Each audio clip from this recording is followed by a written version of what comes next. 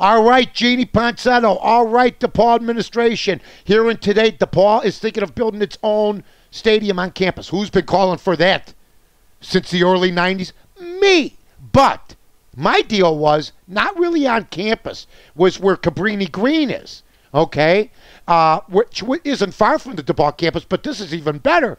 You're talking Fullerton and Sheffield. They're saying by 2018, that's what DePaul needs. I know that my friends in Rosemont have had the Allstate Arena form for years, but it's still 26 miles from campus. They're talking 10,000 seats. That's what Cameron Indoor Arena holds. Believe me when I tell you this, it's going to be the best move DePaul has ever made. It will make them relevant again. It'll make it easier for the student body, the administration, for the people covering the team.